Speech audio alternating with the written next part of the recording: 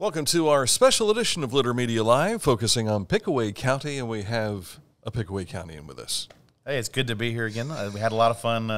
When was I here last time? It was in the spring, yeah. I think it was, yeah. John Howley, by the way, of Sporting Pumpkin. Want to make sure we properly introduce you. Thank you. And appreciate you coming back. No, it's a lot. I, of course, I've known you guys way before Litter Media days, but always a good time hanging out with you guys. And when you saw Tom Wilson back, he said, "Hey, I want some equal time." That's right.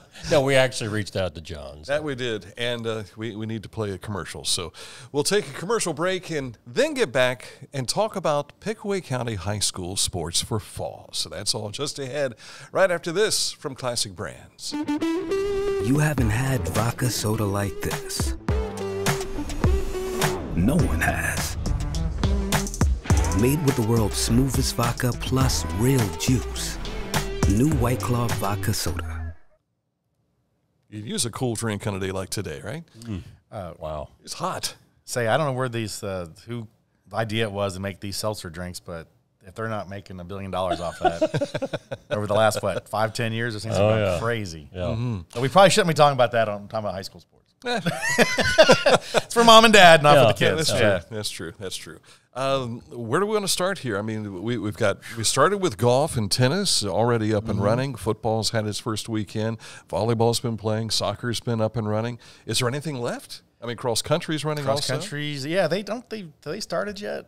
That might be. I know, like the big Kiwanis meets. That's a big Circleville meet, like around Labor Day weekend. That's kind of like the big kickoff. Like kind of. I think maybe last weekend I saw there were some runners, but yeah, they're probably the last one to get going. Yeah, of course, golf starts the first day because isn't like you need a lot of two-a-days to get ready for golf. In fact, well, let's just start with golf. I think in the MSL, you've got what three down now, and however many to go. I think the boys have got 2 in. Do the girls? I don't think the girls have got a second one in yet. Yeah, I think it's just one. Just the one. So, but they play 4. Yeah, and like on the boys' side, it's super tight because was it Taze? Taze won the first one and Bloom won the second. Fairfield was second in both, and Taze and Bloom were third in the opposite. So, assuming they do the normal scoring like that, it's like 2 teams tied for first with the second one a point behind. It's like, it could be nip and tuck all the way. It's crazy, yeah. And you look at it, so it's like those guys have great teams, and the Will Higginbotham from Logan Elm, he was the medalist in the first match, and I think he was medalist in the second match as well, or he tied for medalist in the first match. And Logan Elm, not as strong a team, so I think they finished 5th. He had a 77, I think, a second meet. Yeah. So he's so obviously real good individual there, and and Taze was second in the league last year. They got a lot of guys back. I mean, a lot of guys with varsity experience and just some good young golfers. So I'd imagine Taze and Bloom will fight it out all the way to the end. So Circleville's got a lot of guys back from the last couple seasons, but they're struggling to score to get up in the standings. But they're out there putting it in now and of course on the Westfall, it's like this. For instance, we have the 4 schools that we cover that are in the MSL, then Westfall's in the SVC, which you guys, a lot more of your viewers are familiar with, but. They've done all right. They won that first match. They beat Unioto by 9, which is always a pretty big accomplishment. They had home field advantage. Doesn't hurt. They played at Crown Hill, but still get that win. It was a nice stroke win over Unioto, who's always a good it doesn't happen very often. In the SVC golf, exactly. They'll take it no matter where it's at, no matter how many strokes. So yeah, it's the good start to the boys' golf season. And on the girls' side, that Circleville team is kicking butt and taking names if you can kick butt in golf, because they won the first mid-state league match by 44 shots. Wow. I mean, 44. Taze Valley was second. They were 44 shots behind Circleville. Well, let's just stick with their swinging clubs and sinking putts. There we go. There we go. That sounds like a good way to do it. And they're setting program records for the girls at Circleville in doing all of that. Yeah, pretty much every time they go out, it's like they have a new 18-hole record. They have a new 9-hole record. They've done that 3 or 4 times this year, I think. Was it Elena Seeley is leading them. She's medaled a couple, 73, 72. think what you said, 69. she's down in the 60s. Yeah, so 68 the other day. Yeah. her sister Izzy and like Isabella Perini, they're like a couple other top players that are really scoring for them. They got a really strong core group. I think, and last year they just came in second at the districts to Westfall to miss going to the state because Southeast only gets one team to the state. So that's their mission this year. Is they want to get up to Ohio State. It sounds like they are on a mission right now. Yeah, so they're doing obviously really good. And of course, talking about Westfall, made it to the state last year for I think it was the third time in program history. And they'd lost a couple of they'd lost a couple of golfers, but Paige Weiss is still back there leading them. So they were, they finished 7th in the state as a team last year, and they started off SVC with a 20-shot win over Piketon. So I mean, they're going right there. I know Paige and Elena, they played this summer on the Junior Southern Ohio PGA. Yeah. So for those of you who, even if you aren't subscribing to SportingPumpkin.com, make sure you do, because Brad's got a feature playing with them for next week to see a little more about how those two young ladies have, their summer and how they're approaching this fall golf season. So we look for a lot of big things out of them. And if you haven't noticed, you'll see Sporting Pumpkin scrolling across the top in the screen here, so you'll find the web address right there. And if you don't want to have to type it into your URL all the time, you can hit the subscribe button. Every time a new story goes up, it'll pop into your email. Nice. So just make a special email account just for Sporting Pumpkin stories, and you won't have to go searching for them. Fall is the time for, in tennis, it's girls. The boys play in the spring. MSL have a full slate of tennis in the fall? Yeah, they do. I think pretty much. I think all 8 or about 7. I'm not sure I don't think Amanda has a girls tennis team. I think everybody else does. Yeah, so like Tays Valley's got 3 second team all league players coming back. They finished 3rd in the MSL Buckeye. Logan Elm was second last year, but they'd lost 5 of their top 7 players to graduation. That was kind of obvious. They met up at Tays Valley the other night, and Tays took them 5-0. So, they're like Logan Elm's a little short on experience. Tays Valley's pretty good on experience. So, we'll see how that translates comes the end of the season. Westfall does not have girls tennis. I don't think they've ever had any tennis programs. So, they just added soccer. It's the 10th season for their boys soccer, maybe, or girls soccer. So, right. Yeah. Well, let's dovetail into that soccer. Yeah. So it's not the strongest sport in the area, but we got some pretty good teams. It's interesting now in girls this year because the reshifting of the Mid-State League was at the Ohio Conference. They kind of left to reform. I forget what the old league was called. Is it Licking County League? Something like that. I know some did go that direction. Yeah, they group of them left. So there's actually 11 schools competing for the Mid-State League title in girls soccer. So I think they're just doing the one, along with the 8 Buckeye schools. We've got Bishop Rosecrans, Fisher Catholic, and Wellington, who are in the Cardinal, are competing with the Buckeye schools for the girls title. And those are girls teams that we are normally seeing in late October when they jump into the postseason. Yeah, we've had some pretty good success over the years with girls soccer. I know it's been down a little bit recently. Like Amanda Clear Creek, they were 5th last year in the league. They graduated 6 starters, including their leading scorer, so that's going to be a little tough. They do have a first-team all-league player coming back in Rachel Weaver that'll help. Tays was 3rd last year. They graduated a large part of their scoring. But they got a good group of upperclassmen coming back. Jason Herbert, longtime coach in the area, Circleville for a long time, Tays for a long time now too. He just reached a milestone, didn't he? I think he most wins at Tays Valley as a soccer coach. Yeah, it's probably this.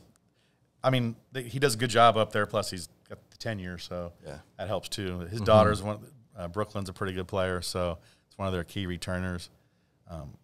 Circleville was 5th tied 5th in the league last year. They lost their leading scorer to graduation, but among their key returners is Faith Yancey, who that name should sound familiar. Yes. Pretty good basketball player, and she's been on the podium at the state track meet the last couple of years. So she's pretty quick. And then they've got 12 freshmen on the team. Wow. So that's that's always a big question mark. You get that many young people on the team, so we'll see how they work into the system, and if nothing else, if keep them interested and keep them developing, that bodes well for the future at Circleville. So Logan Elm struggled last year. They were 0-7-1 in the league. They do have 5 players coming back who were earned one or another level of all league and all district honors. So they got 10 of their 11 starters back and 9 seniors. So we'll see how that experience before. I mean, see if that translates into a little better record this year. Right. So now on the boys' side, we were talking about Circleville a while ago. Sometimes you'll see soccer players. Especially with the smaller schools, it's hard to play more than one sport. Right. But it's not uncommon at all to see a soccer player be your place kicker or your field goal kicker or whatever. And we're seeing that from the girls now, too. Yes, well, that's right. Funny you should mention that because, I've got her name written down there somewhere. It's Peyton Ford, P-A-Y, not P-E-Y, like some boys would be, but Peyton Ford from the girls' team is Circleville's kicker this year. Well done. Yeah. So, unfortunately, she did not get a chance to kick in the game last week. It did not go that well for them. But, yeah, so we'll see how that goes. Because we've had, I know a couple teams recently. I remember when that long ago, Zane Trace had a young lady kicking for him. Tays Valley had a young lady who kicked mainly JV. They put her in a couple times for some varsity kicks her senior year. But, so that's always interesting and the nice thing about that is, look, we need you for one job. So you don't worry if you missed the defensive practice or didn't make film session. Yeah. We need you to be a good kicker, kick it straight, and get to the uprights. I remember years ago, Ron Hinton always complaining about soccer until he discovered these guys can be field goal kickers. And then it was like, this is a great thing, yeah. You can kick a round ball. What about one with points on it? Right. Right? And we're even going to hold it for you. Yeah. You don't have to just so. Yeah, so soccer. I mean, once you embrace, it doesn't have to be an adversary. Embrace it. There was a kid. This was in the '90s at Tays, but he was the goalie during the week, place kicker on Friday night, and then on wintertime he was one of the better, probably shooting forwards or going around in basketball, and then just for the kicks he played tennis in the spring. Wow. Drew Basil, during his days at Chillicothe, played soccer, was All-Ohio soccer, All-Ohio for football, place kicking, All-Ohio bowler during the wintertime, and so it can happen. Yes. It really and that's can. what, obviously that kicking and, you're not playing 2 sports full out in a season, but, it's different discussion, but when they, tell these kids you got to specialize and whatever, it's like, Not good. And a lot of recruiters are looking for well-rounded athletes. Your soccer players will be the best conditioned athletes on your football team. Run. Yeah. So keep that in mind as well. Exactly. But yeah, like on the boys' side, Tays was second in the league last year, and they returned a couple all-league players. They were 11-5 and 1 overall. So see how they do. Amanda has bringing one kid back who was first team all-league and all-district. They were 3-4 in the league. Logan Elm was 1-5. And over the last 2 seasons, Logan Elm's graduated 17 players. So, but they are bringing 6 of their 8 top returners back. They're in the junior class, and they got a group of freshmen that they're expecting to contribute. So, could be another learning year, but with a bright future. Circleville's kind of an interesting story. They were 1-15 last year. I think a friend of mine, her son's on the team, and she was posting about this not too long ago. They had maybe 13, 14 kids on the roster last year. Well, Evan Callahan, who used to be the girls' soccer coach, and then last year he went to Waverly as the boys' basketball coach, since come back to Circleville, and now he's the boys' coach. I think they have about 30-some kids out for the team. Wow. So maybe actually have a JV program and get some. So that's always exciting when you see kids coming back out and want to be part of it. So that's how you build a program. Exactly. So, congratulations to Evan, and I'm sure he'll improve on that 1-15 from last year. So it'll be interesting to see how they do. Cross country. Yeah. Westfall boys, they're gonna be the cream of the crop. It sounds like for the county. they've got their top 6 and 9 of their top 10 runners back. So you can't imagine. You don't generally get slower as you get older. Well, until you get to a certain age. I was going to say, we're not at this quite age, as fast as we used Dan to and be. I run. That's right. Oh, I haven't run in years. But yes, at this age, they generally do not slow down between junior and senior season. So they ought to be tearing it up. I'm sure the SVC is not happy about that. You think they can make a, no pun intended, run at Uniota? That kind of experience, it's like, they're going to be tight. That top pack, when you got your team run together as a pack up front, your scores, it's so much easier to push. And when you're by yourself and different colored jerseys around you, the motivation's a little different. But when it's your teammates all around you, I think it's a little easier to push. And I'd say that you're going to see some really good efforts out of the Westfall boys this year. And on the girls' side, they've got senior Caitlin Shipley, who's gone to the state meet 3 times. So, yeah, enough said there. Right. Yeah. Circleville, they got 2-time state qualifier. Maddox Bigham, she's gone to and she made to the state track meet this year or last year for the first time, last school year.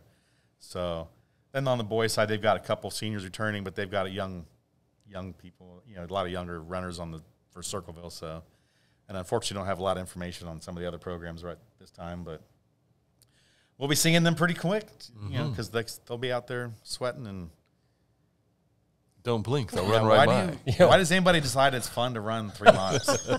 And sometimes on these courses, it's uphill, downhill. Well, that's what I like the Westfall coach was saying, because he gave him some information to Brad for some previews. Is like, not a lot of hills in the Westfall area. The west side of the Soda River is pretty flat, so that's one of the things they got to work on. So I don't know if he's working on that with some of the meets or just taking them different places to practice. Because I remember you run down towards the river and then you run back up. Exactly. It's just Because back in the day, now Circleville runs their home meets around the high school, but they used to run them at Hargis Lake. Yeah. And there were a couple big hills. I mean, you ran a good time at Hargis Lake. You were running. It's like they had a little home field advantage when people came to run at Circleville. So, but now they run on the high school, which has still got a little bit of elevation, but not anything like that used to be. And of course, as a Bowling Green graduate, if anybody's ever been up, was that 75? You'll see the one hill by the golf course. That was, I think, just dirt they pushed when they were building the interstate. The cross country course, they use that 3 times because that's like the only hills in Bowling Green. So, wow. But I digress with getting to the college there. But no, so we're looking forward to the big things from some of those kids because they've shown they can do it in the past, and let's just see how much they can take it to the next step. And 2 more sports to cover. What about volleyball? Yeah, of course, you're familiar with the SVC, so I don't need to talk too much about that. But, Westfall was 4th last year in the SVC, and they got 3 players back who earned, all SVC at some point. So look to see how they can build on that and if they can take that to the next level. Of course, 4th in the SVC is nothing to sneeze at. Right. It's forever. That's just been one heck of a volleyball conference. So it is tough to move up in that division. So, best of luck to them over there. Coming over to the Mid-State League, you were talking with Tom about this last week, but Bloom Carroll's obviously going to be really good. We look at the schools that we cover. Amanda was 8th last year in the league. They struggled, but they got their core group back who's been together for a couple of years. So they've got that experience. Can they take that and piece some wins together with it? Tays Valley was 7th last year in the conference. A big loss is Morgan Keel graduated, and she was 2,000 career assists. That's nothing to slack. But they're Kennedy Yunkin, who you guys talked to, or you talked to a little bit ago. She's headed to East Tennessee State for basketball. She's kind of leading that group of the 4. They got 4 starters coming back. So and a new head coach this year. Yeah, they do have. They have a new head coach. Alyssa Horsley is. She's a Tays Valley alum, and I cannot remember her maiden name, but she's had daughters coming up through playing basketball league, so that'll be good. Some a hometown kid trying to help these girls get to the next level. Logan Elm was 4th last year in the league, and very young. Yeah, very young. Yeah, right. So they got 3 players who earned all league. Sophomore Claire King had 308 kills as a freshman last year, second team all district. So, I'm going to go out on a limb and say she's better this year. I'd say you're right. Yeah, I'd say Because you're right. these girls do not take time off, so I can only imagine what her summer schedule was like with travel teams or whatever. But I would imagine, and that's just going to do nothing but help the Braves and make them a formidable opponent. Circleville was second last year to Bloom. They lost, some big time players, but they bring back, Gabby McConnell, who's a hitter and setter. Mm-hmm. She got her 1,000th assists last year during the tournament. They've also got a new coach, old coach, new coach. Crystal Thornsley returns. Mm-hmm. Crystal helmed the program for quite a while. And she's been involved with some lower levels. Her daughter's a freshman. There's a couple other really good freshmen on that team that are coming up. So Circleville will be interesting because they did lose a lot, but they got some good young kids to mix in with a couple experienced quality returners. So they no reason why they shouldn't be right there at the top of the league standings again. Yep. It leaves us with Friday night football. Yeah. So we were joking before we started. Do we want to start with our intermediate game of the week matchup? Yeah. Terry Holbert, the dean of Pickaway County coaches. Yeah, 10 years. He's got old man. That's right. Just because the way I think we got, because there's one new coach at Tays, second-year coach at Westfall, and then Steve Evans, who maybe if you add up his time in Pickaway, right, with a couple stints at Tays, he'll make a run at Terry. But Tays Valley's first-year coach has been around a while. Yeah. Ryan Cross. Yeah. 30+ years. Yeah. So the game of the week, though, you guys got Logan Elm going to Westfall. Yeah. Mm-hmm. Both of them coming off wins last week, so that's great. That's great to see.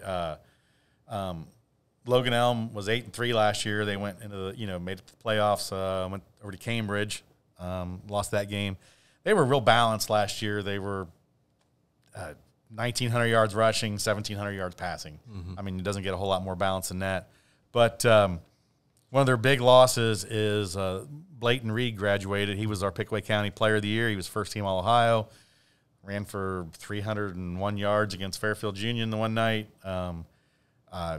So he was just unstoppable, middle linebacker. I mean, what a great kid, 4-year varsity guy. So that's a big loss. But to watch them, I was out there when they played Zane Trace Friday night. Aaron Walters is back. He was quarterback last season.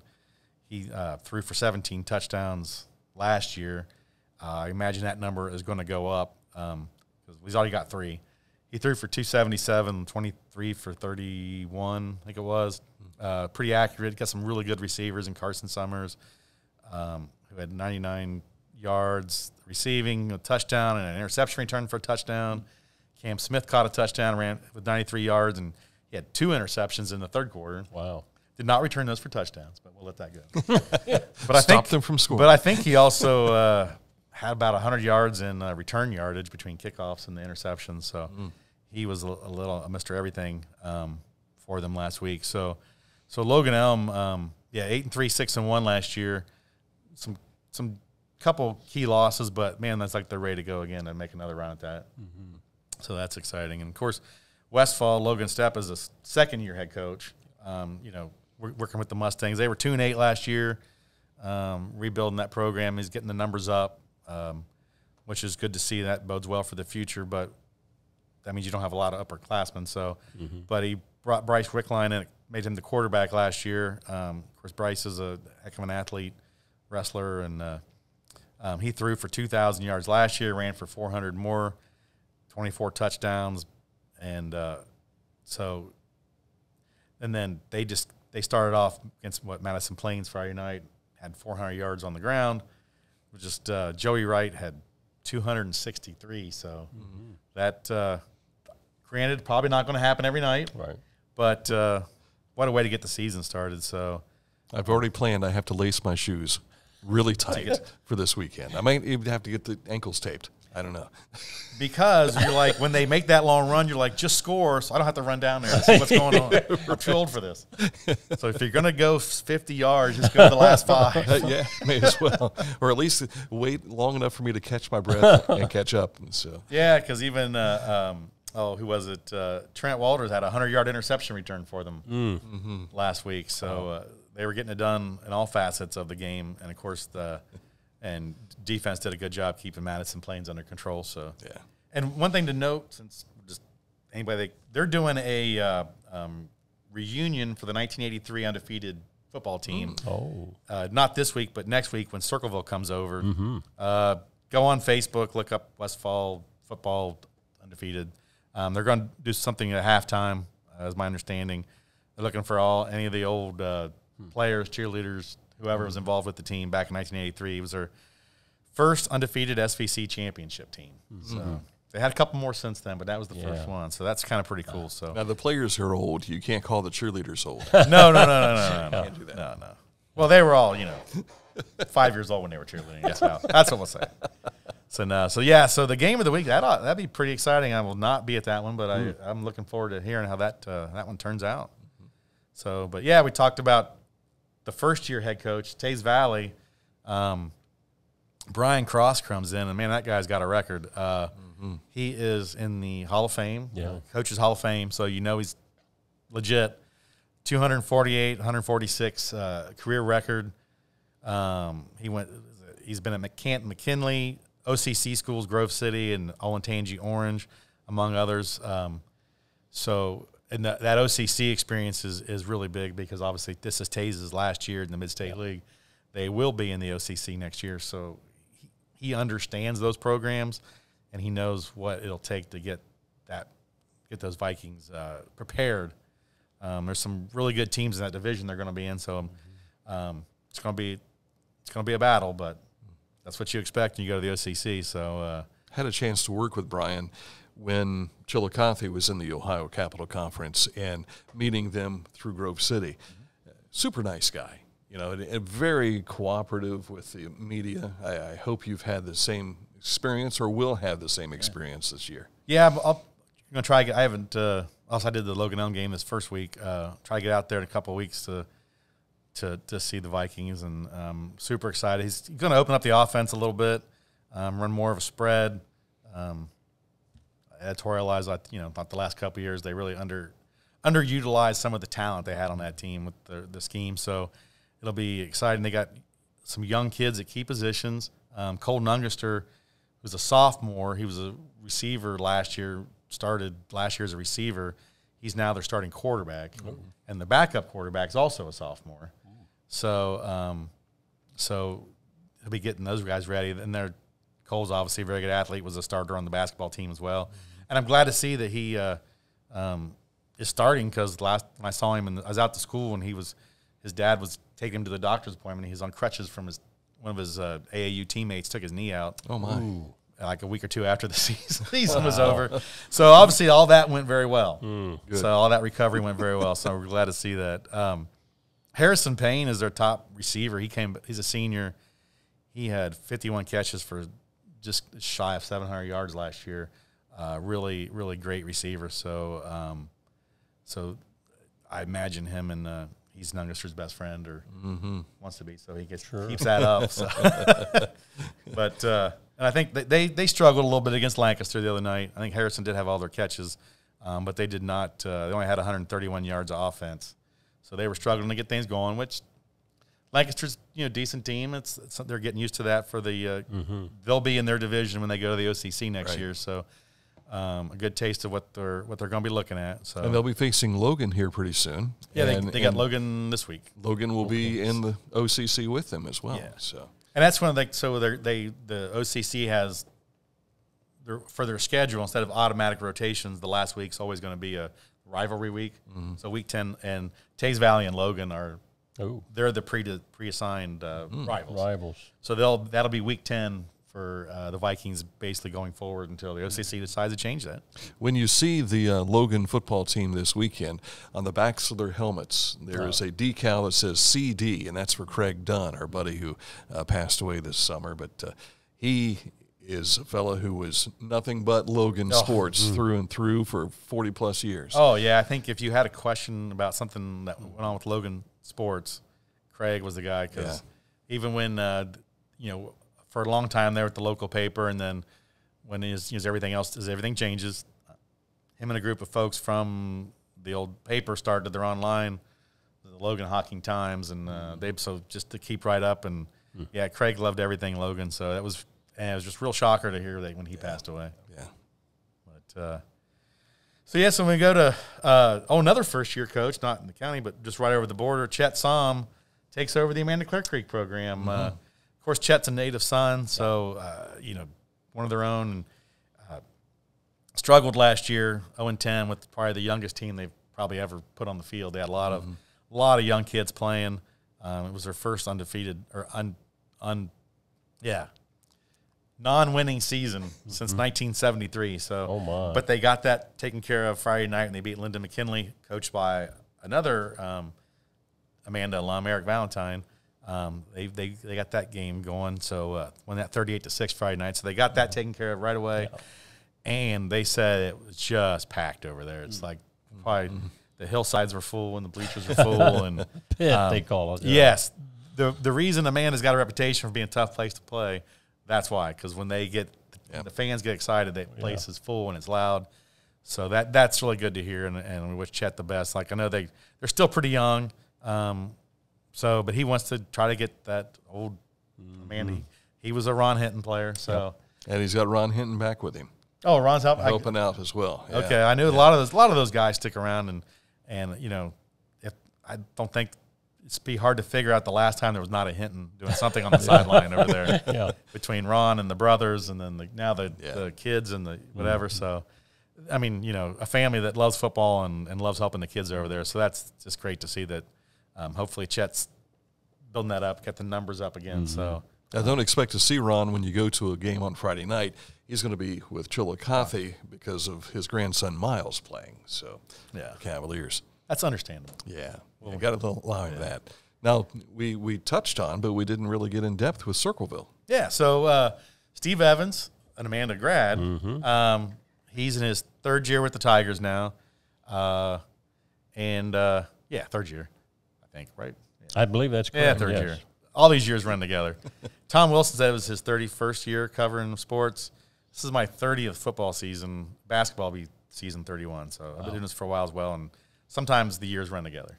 Yeah. But they were 5-6 last year, kind of backed into the playoffs. So that was exciting for the kids. They had to go over and play Sheridan, which not as exciting as making the playoffs. But it is what it is. It gave a lot of those kids some good experience. They did graduate like their starting quarterback and some other key players. So they got a sophomore who's starting at quarterback in Hudson Phelan. So they got good numbers, though. They about 45 players out. And we mentioned already that the young lady's coming over from the soccer team to be their place kicker. Right.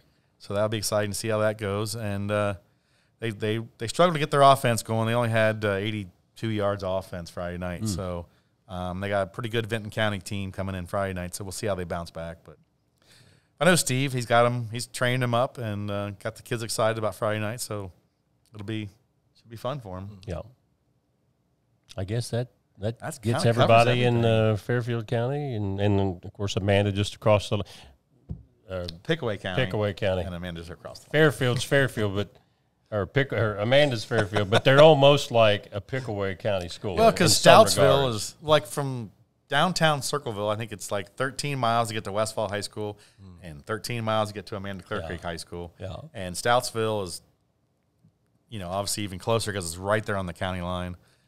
So somewhere along the way, before I got there, they started, the Circleville Herald was covering, Amanda plus the 4 county schools. And so that's just what we do. Yeah. They're part of,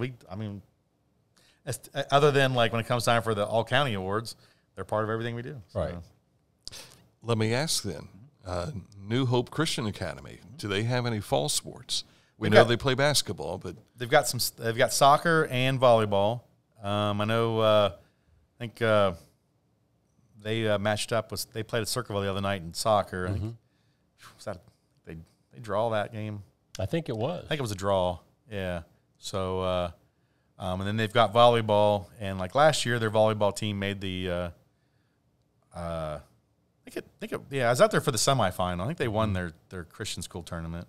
So not a lot of schools, but probably about 16 in the Christian School Association around the state. So not a huge pool for tournament, but still, nonetheless, they took on the competition that was in front of them and took care of it. So, I think they're really only lacking like maybe 1 or 2 more varsity sports to be able to join the OHSA, because you have to have varsity sports in, like, I think in every season. And correct. So I think they're missing out on the spring. Yep.